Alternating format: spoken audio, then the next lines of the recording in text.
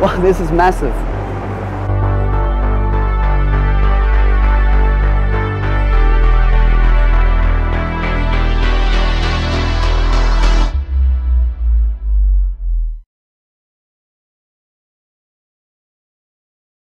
What's up guys, welcome to another video. This is Charlie Lin.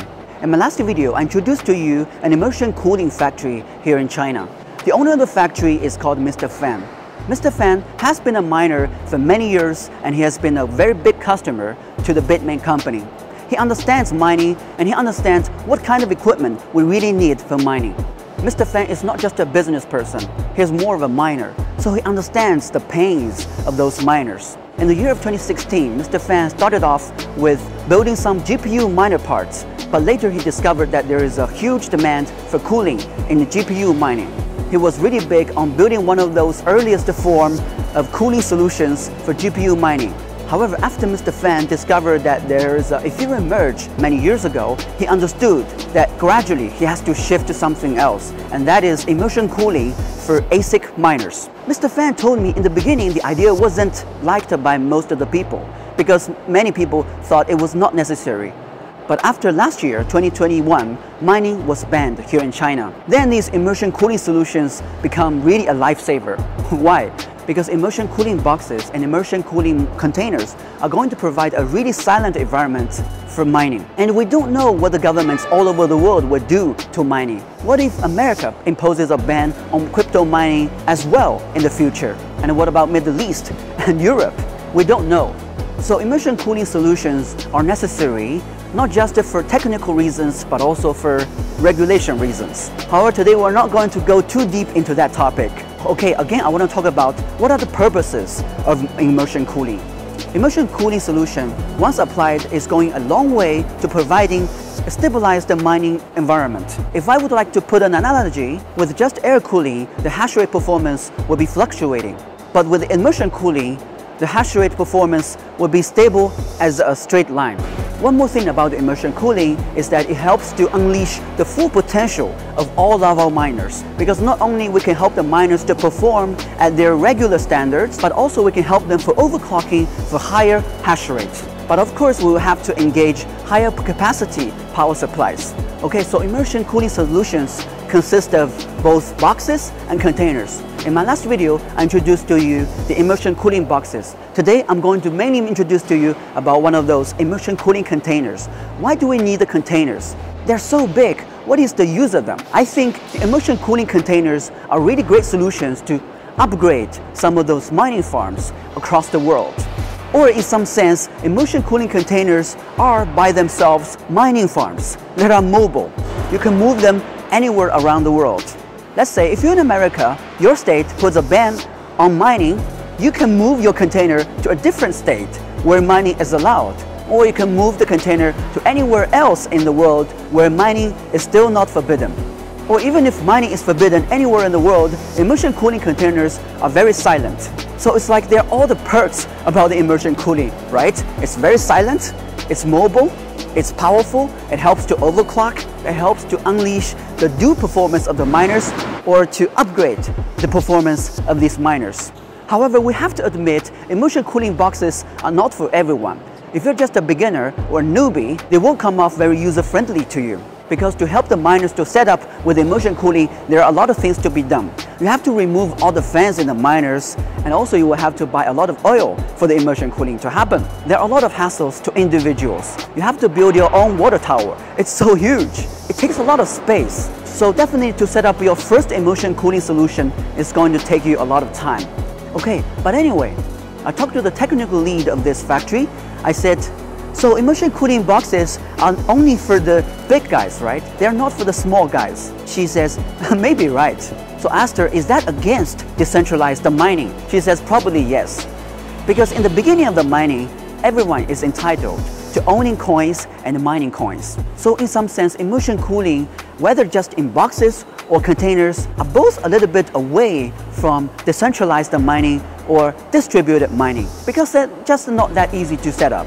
My personal suggestion is that you can probably pitch those immersion cooling solutions to your hosting providers, supposing you are having your miners hosted by some of those mining farms. I believe all over the world, all the mining farms are definitely experiencing a big headache with many problems, especially with electricity and the maintenance of all these different machines.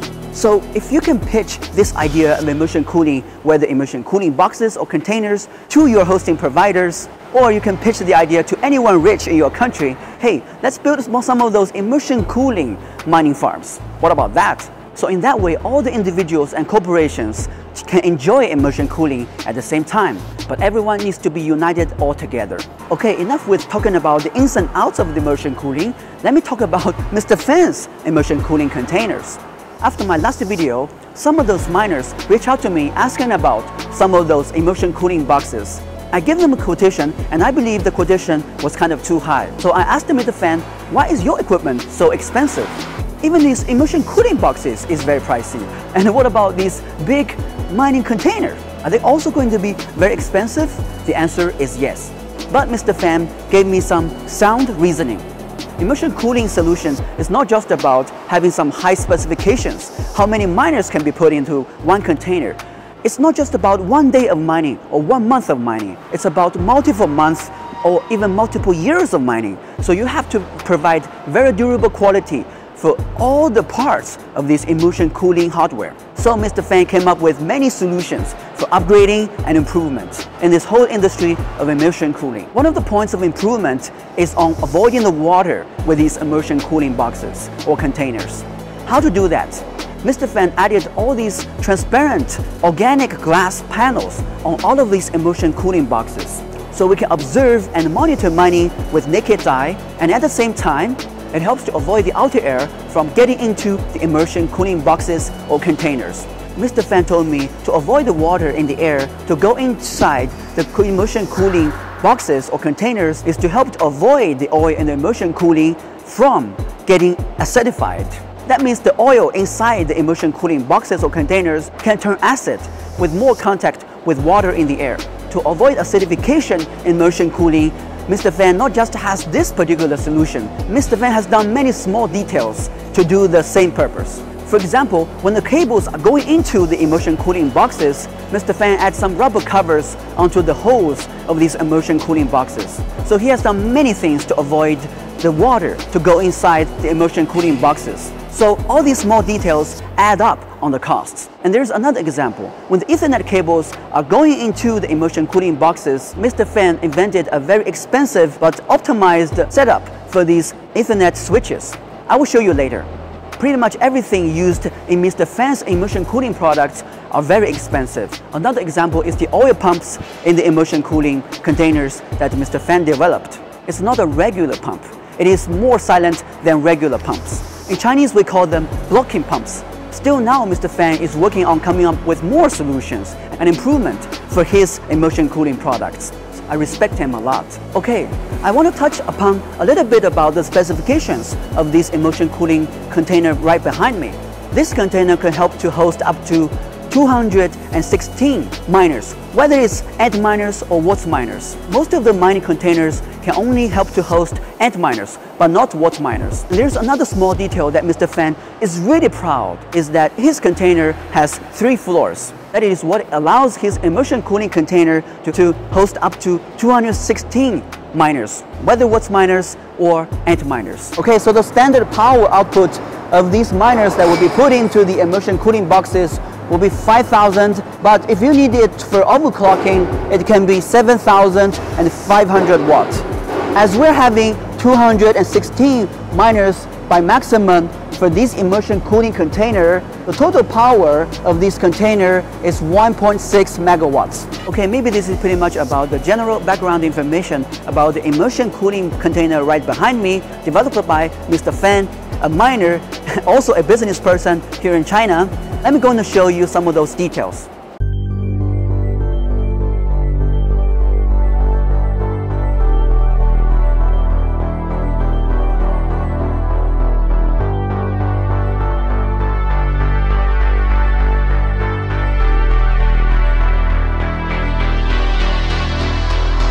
Okay, basically how this immersion cooling container works is like the miners will be put into these immersion cooling boxes, right? And the oil will be going inside the immersion cooling boxes via this oil pump, which will be very quiet. It is not a regular pump according to Mr. Fan. And also there will be a kind of a filtration process inside the immersion cooling boxes to help the oil to be flowing. So in that way, the oil is not dead. After the oil is heated, the oil will be going into this huge exchanger. Actually, we have two heat exchangers over here because we just don't have that big size of a heat exchanger, so they just got two of them. Again, the heat exchanger of an immersion cooling system is also very expensive. Basically, it's just about the water and the oil going side by side, shoulder to shoulder, for the oil to be cooled down by the water. Okay, according to Mr. Fan, the most expensive part of the mining container is different from the immersion cooling box. In the immersion cooling box, the most expensive part of that system is the heat exchanger. But in this mining container, the most expensive part is this. And this is not a water tower, this is called dry cooler. Because although it has water inside, but the water is kind of circulating in a kind of vacuum way. This dry cooler part is composed of many little water pipes inside. The water will be going into these long water pipes back and forth, running in circles, traveling for 3 or 4 kilometers for the water to be cooled down. After the water is cooled down, the water will go back to the heat exchanger to help to cool down the oil. This is positioned like a triangle, so the heat will be only going up. Up over there, there are a few really powerful fans to suck the heat inside the container, outside. And these kinds of powerful fans are also not going to just be running 24 hours. They will only be running when it helps to detect it is necessary to cool the immersion cooling container. They will have a system to detect the temperature of the mining environment. Only when the control system finds out that it is necessary to cool down the immersion cooling box with the extra fans, well, these powerful fans start to work. So it saves more electricity, right? All right, all these are the heat sinks. I asked Mr. Fan, why don't we just leave the whole container naked? But according to Mr. Fan, he told me these heat sinks are built to maximize the area or the coverage of the water pipes inside to touch the outside world. And this way, the cooling effect will be better. Okay, so what I cannot show you today is that there will be water curtains putting up from up to down over here after the entire system is completed. And also these water curtains that we cannot show today will only be working when the whole system finds out the system needs the water. Okay, so these two tanks built on the top are put over there to help to alleviate some of the pressure inside the container once the heat reaches to an extreme, so things inside don't explode easily. Basically, you can find that there are a lot of small details done by Mr. Fan to protect his system of immersion cooling. So you can see that this is the organic transparent glass. Everything is done to try to protect the immersion cooling boxes from getting in touch with the outside world. According to Mr. Fan, these cables inside the immersion cooling boxes are not average cables. The plastic used is a very unique material. It can help to avoid acidity. Basically, it means the cables, once dipped into the oil inside the immersion cooling boxes, won't become hard very easily. So it's both endurable and flexible. We have two kinds of cables, one for WDMS and another for Antminers. You can also look at the Ethernet sockets. Ethernet cables will be connected from here to the outside.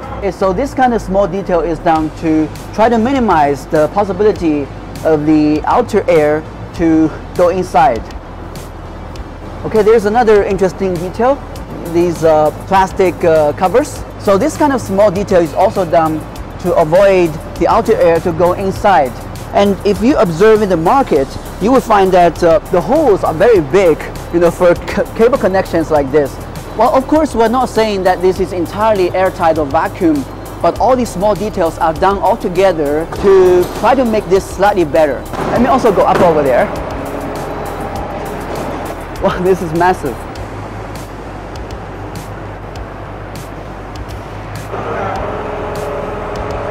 Of course, average people won't be buying any of these containers because the containers will cost us a fortune, and secondly, we won't be able to buy that 200 or even just 100 miners that easily, right? But this might be a solution for some of those mining farms that are looking for improvement or upgrading, because to maintain a mining farm is a lot of work. But if you apply an immersion cooling container, it's just a one-time setup, almost a one-time setup, because this immersion cooling container is a very silent and almost a vacuum, or we can say airless environment, because we have all these solutions and little details to avoid the water to go inside from the air. So Mr. Fan told me there's a very big guy from Avalon Miner that's deciding to buy a lot of these mining containers from him. He has traveled almost all over the world, but he has never observed anything like this that can help to host up to 3 layers of miners and what's miners and end miners at the same time. They know it's expensive, but they're still going to buy it. Okay, I hope that today I have showed you enough about the immersion cooling mining container. If you have any questions, you can put them in the comment section. I look forward to seeing you in my next video. Thank you.